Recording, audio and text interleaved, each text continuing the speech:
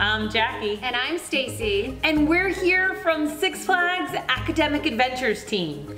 And welcome to the Bone Zone. Today, we're going to get a little wild right here in the Bone Zone as we conquer an important topic, invasive species. So what is an invasive species? An invasive species is an organism, plant or animal, that is not native to a specific area.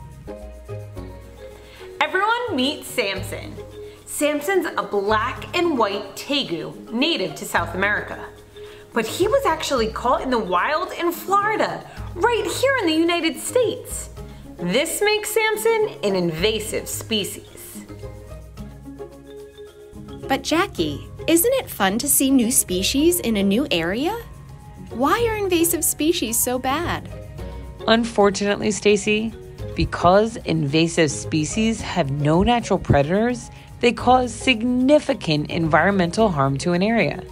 They can outcompete native species for food and habitat. Now you might be curious how organisms become invasive to new habitats in the first place. There are many factors that can cause this to happen, and unfortunately, one of the most common ways is completely preventable. In the case of the black and white tegu, pet owners in Florida began to release their pets into the wild.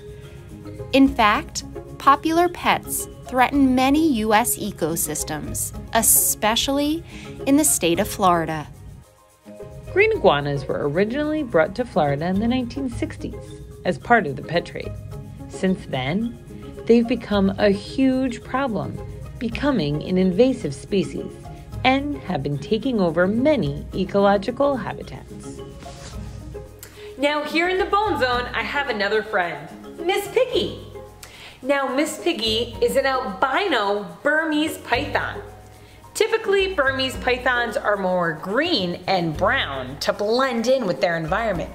But they're one of the largest snakes in the world, reaching over 10 feet long when they're fully grown. Now they're native to Southeast Asia.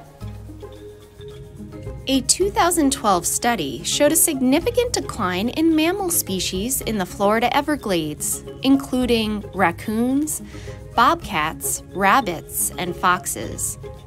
All of these have been found in the stomachs of an invasive species, the Bermese python.